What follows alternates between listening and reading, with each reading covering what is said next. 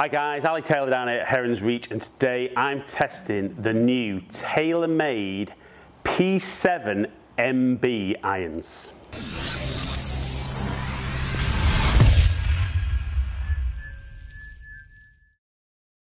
Now, I'll be honest, it's a while since I've been excited as I am today about testing a set of blades.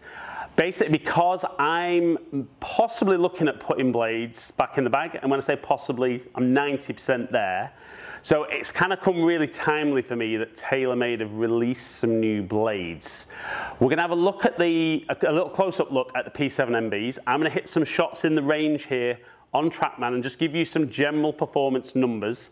Then I'm going to go out on the course, hit some little shots around the green, because certainly for me it's when I get into those little finesse shots, and some of the shots I'm looking to play different trajectory, where I think blades are maybe going to just give me that little bit extra. I have been playing around with blades for the last couple of months, and I kind of feel my ball striking's there. It'll be interesting to see. I've got 5-iron, 7-iron and 9-iron. Super confident that 7 and 9 I'll be very comfortable with.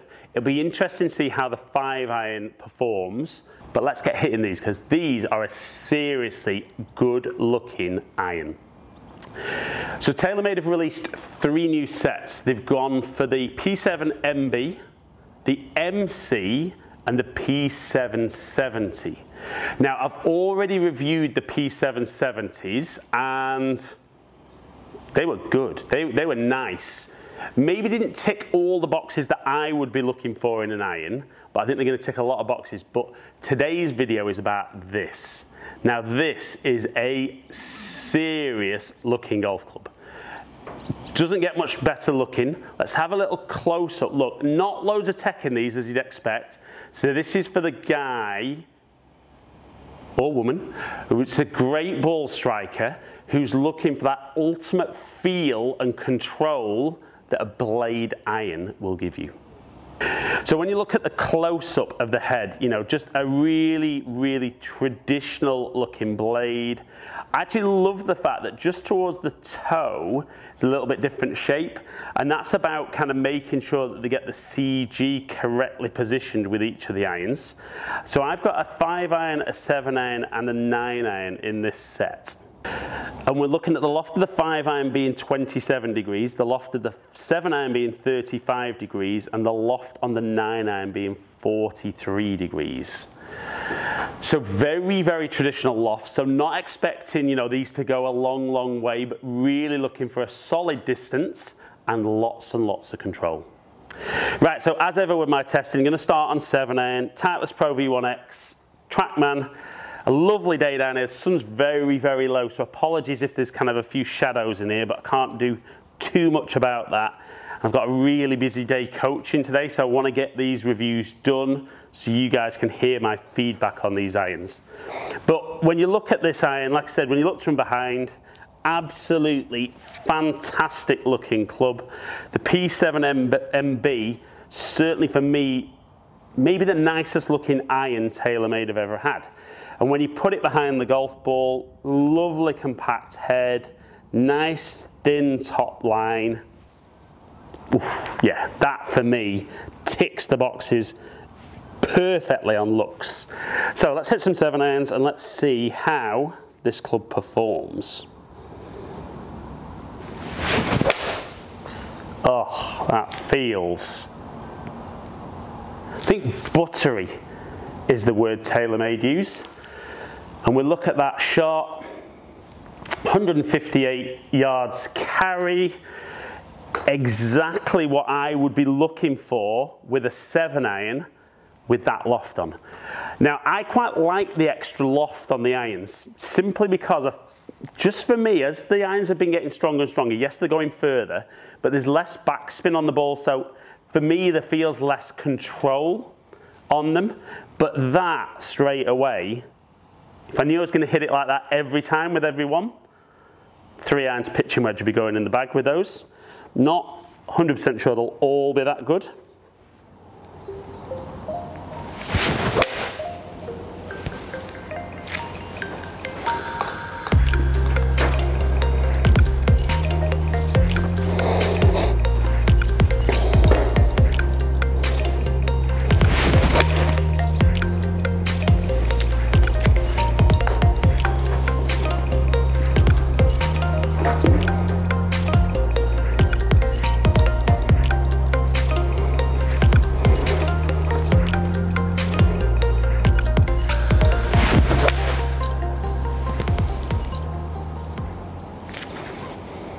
Again, that one felt really nice. Just turning back to target. So spin was a little bit lower on that one, which is a little bit surprising, but let's look. So when we look at the average for 7-iron there, 160 carry, just under 5,700 spin, so maybe not quite as much spin as I thought I would get, but for me, that's right around where I would want my numbers to be with a 7-iron for carry distance. Right, so that moves me nicely into 9-iron, and again, you put that behind the ball. Do you know what? The more I talk about blades, the more I kind of maybe think I've made a mistake last couple of years going for something a bit more forgiving and a bit chunkier, because I really like the compactness of the head, particularly in these short irons. Love the way the club sits behind the golf ball.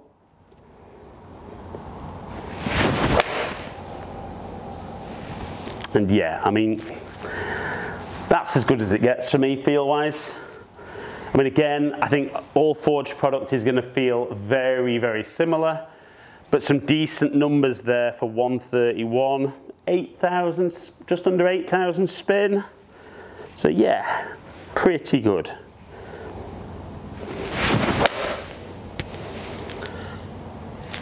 Yeah, love the looks, love the feel. And for me, you know, it's not, certainly as someone who considers himself a decent ball striker, comment below, you can tell me if you agree with that or not. I think 7-iron and 9-iron, no issue me putting something like this in the bag. And just love that, absolutely love that. Now, here's the scary thing. The 5-iron's that good, guys at TaylorMade might be getting a call before this video even goes live. But when we look at the 9-iron numbers there, again for me it's the consistency. We're looking at 131 carry, 7,500 spin, and even though I've only hit 3 shots there, we can see that front to back dispersion, 129 carry to 133, just lots and lots of control on that shot. Right, so this is where blades get potentially a bit more challenging. So the 5-iron, still small, still thin top line. I love that. Not sure whether the performance-wise is going to love that, but I would be looking for this to be 180, 185 carry. But yeah, again, behind the golf balls, ticking the boxes, love the look. Oh. Take my money. Take my money. That is great.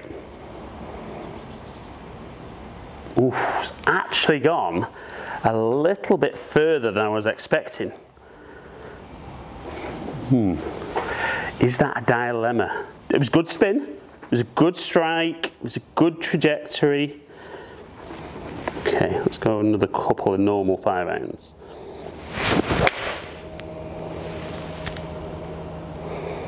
Oh, I do think the blades might be going in the bag.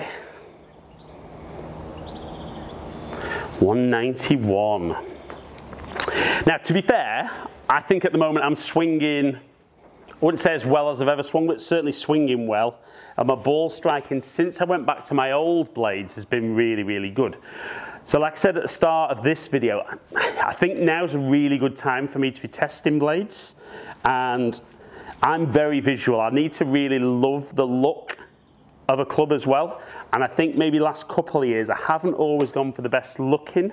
I've gone for the one that I feel would be the best iron when I struggle a little bit. And I think maybe I get a bit complacent when I do that. So let's have one more normal 5-iron.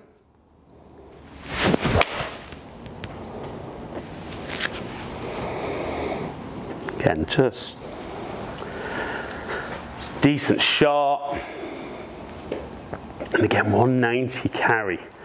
So we could see there, my average with 5-iron round about that 190, which was maybe a couple of yards longer than I thought, at 192, but 4,000 spin, and I do love that performance. Okay, so for me, really impressed how the normal full shots performed. But the reason I really like blades is I am somebody who likes to work the ball. but I am somebody that likes controlling trajectory. So if I wanted to hit something in a little bit lower with this 5-iron,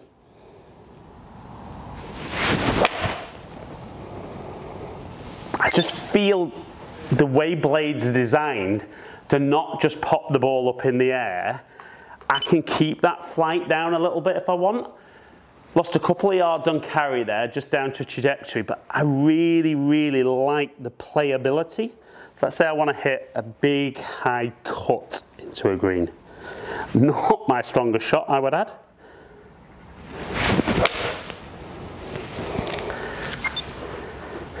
So there it is, big high cut,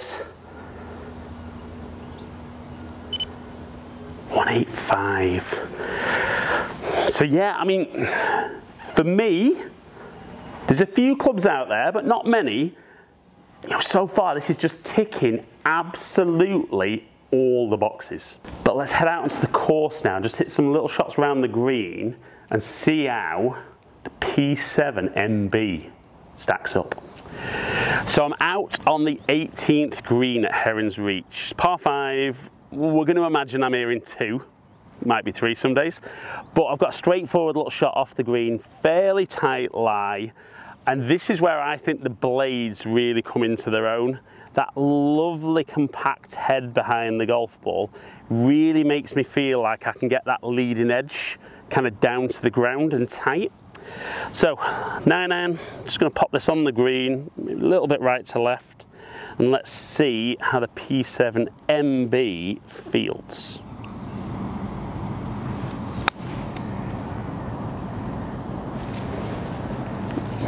It's nice, it's soft. Don't know who's used the word buttery at TaylorMade, but it's not a bad little kind of description for the feel. A little bit clumsy on that one. Just pitch that a little bit further than I wanted. But again, feedback's really, really nice. And for me personally, that's what I'm looking for when I get round the greens.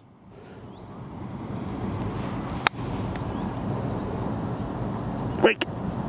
Ooh.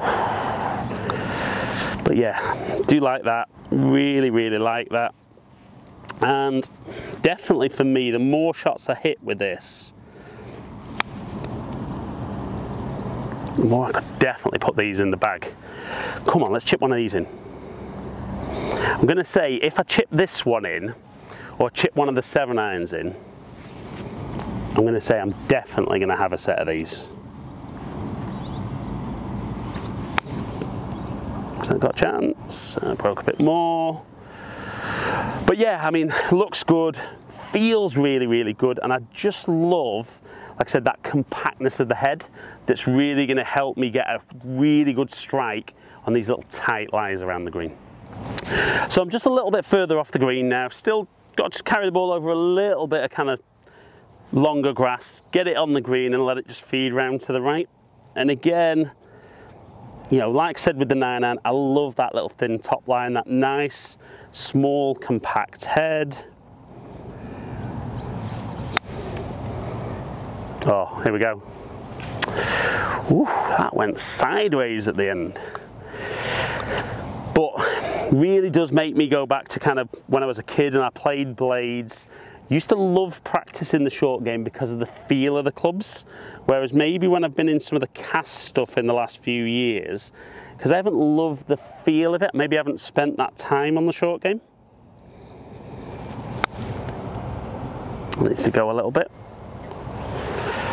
But again, instantly I can tell there from kind of how it comes off the club face, whether it's hard, too soft. No, break sideways, break sideways. Oh, do like that. Right, so I've got 2 more goes because I did make the comment with 9-iron, if I chip one in, I'm definitely having a set. So come on, 2 more goes. Am I going to be putting the P7MBs in the bag? Oh, the line's good. It's too soft. Too soft. Now maybe my brain's going, maybe it shouldn't be MBs, it should be MCs.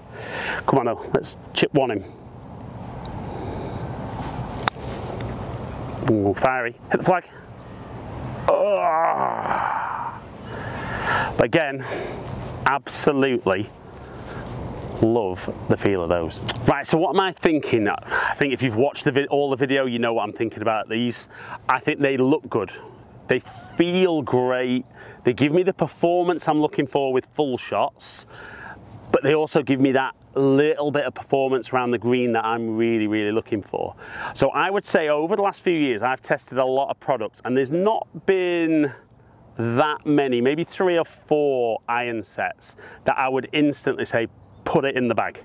My only concern is ball striking, but like we saw with the 5 iron there, it was only a few shots, but I have been playing blades last couple of months, and my ball striking's been great. So there is every chance that you might be seeing a what's in the bag in the next few weeks, and there might be a new edition. So guys, hope you've enjoyed the video. If you have, like it and share it, comment below and I'll get back to as many people as I can. If you've enjoyed today's video, let me know if you enjoyed me getting out on the golf course a little bit for some of the testing. But if you have enjoyed it and you don't subscribe, click the button below, ring the notification bell, and then you'll find out whenever I drop a new video. Follow me on all my social media platforms, all under Ali Taylor Golf. Hopefully catch up with some of you guys down here soon. Stay in contact.